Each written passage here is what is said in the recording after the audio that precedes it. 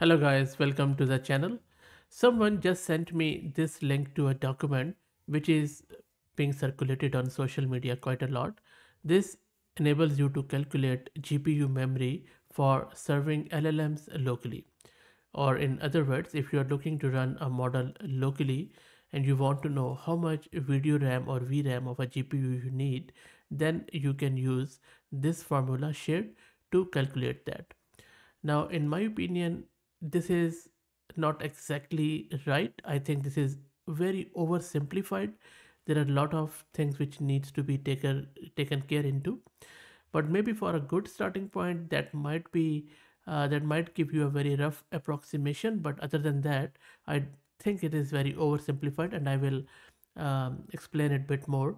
But let's try to have a look at it. What exactly this person Sam Stolinga has done. So, for example, if you want to know how much VRAM do you need to run 70 billion parameter model such as Llama 2 on your local system, then you can use this formula here.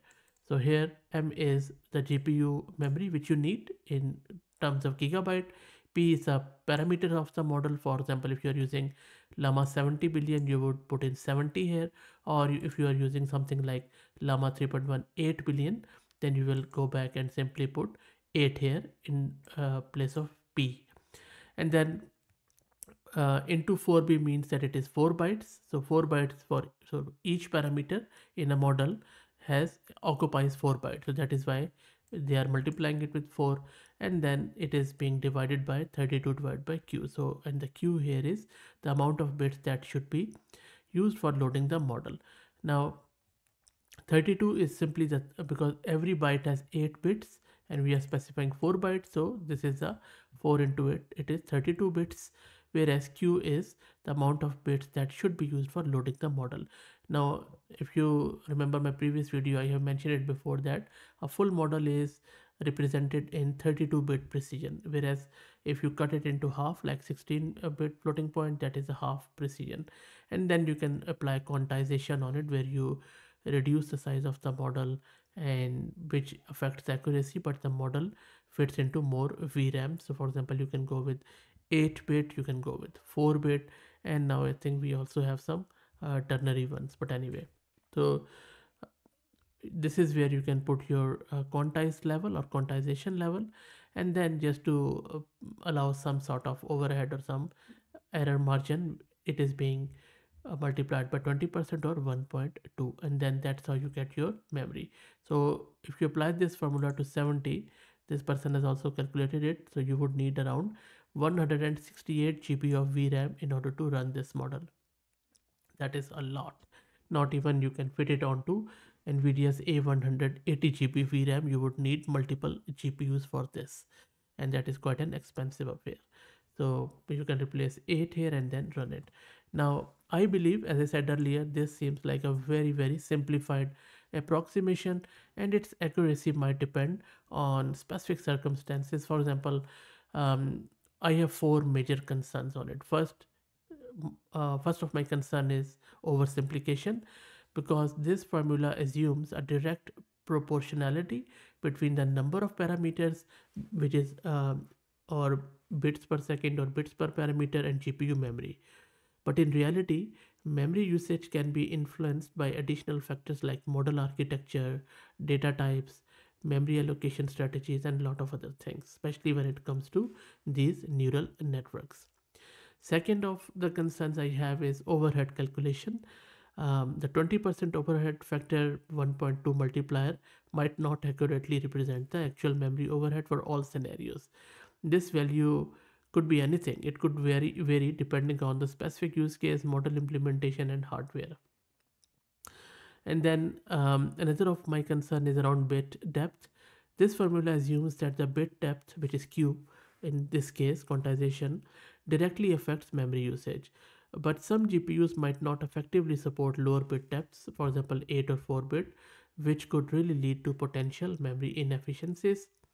And then my other concern is around GPU architecture, because we have NVIDIA, we have AMD, which GPU this is talking about, because different GPU architectures might have varying memory hierarchies, cache structures, and memory access patterns, which could impact the accuracy of the formula.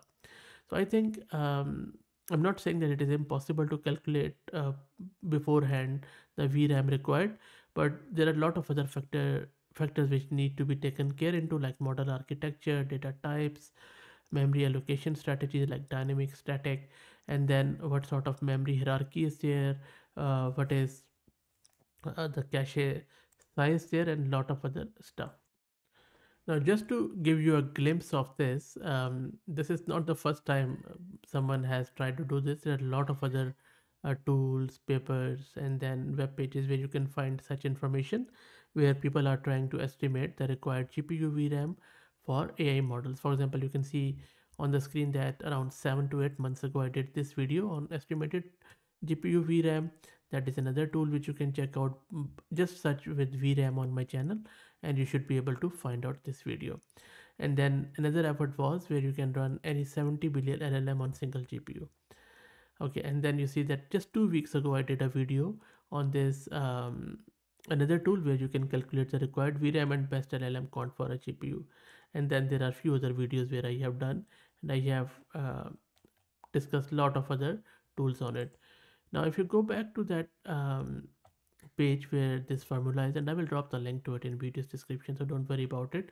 You will see that not only for the full model, but also if you're looking to reduce the memory with quantization, so instead of going with the half precision 16-bit, you can go with the 4-bit one. So all you need to do is to just replace 16 with 4, and then you see that the memory has dropped down from 168 to simply 42 GB.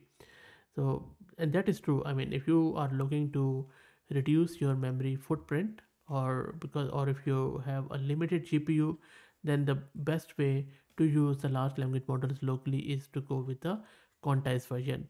There are a lot of quantized levels from Q8 to even Q2 and even less than that. But remember that as you go down the quantization level, the accuracy of responses go down too. So be aware of that. And I already have covered it in great detail what these quantize level means and how you can get it. And there are a lot of tools where you can use that. For example, you can use LM Studio, you can use Olama, and heaps of other tools. So all in all, still I believe a lot of work needs to be done to calculate the GPU memory for serving LLMs to get a proper estimation. I don't think so you can pinpoint exact how much VRAM you would need for a model, because that depends upon a lot of factors. But at least I think an educated, informed decision should be in the offing. And I believe we can use any LLM to do that. I normally just go to ChatGPT, Gemini, or Llama 405 billion, and then I just put in my requirement and then try to see what these models say, because I don't think so there is any scientific formula to obtain that video, to be very frank. But that's it. If you have figured out any proven scientific formula to get this GPU memory for serving LLMs, let me know. Also remember that uh, the dynamics completely change when you're looking to scale these LLMs to multiple users. For example, if you're just looking for yourself, then okay, that's fine. You can serve it maybe on this much VRAM. But if you're looking to serve your AI powered application or your LLM to hundreds or thousands of users, how much VRAM do you need? So we have to take care of all of this. So that's it, guys. I hope that you enjoyed it. Let me know what do you think. If you like the content, please consider subscribing to the channel. If you are already subscribed, please share it among your network as it helps a lot. Thanks for watching.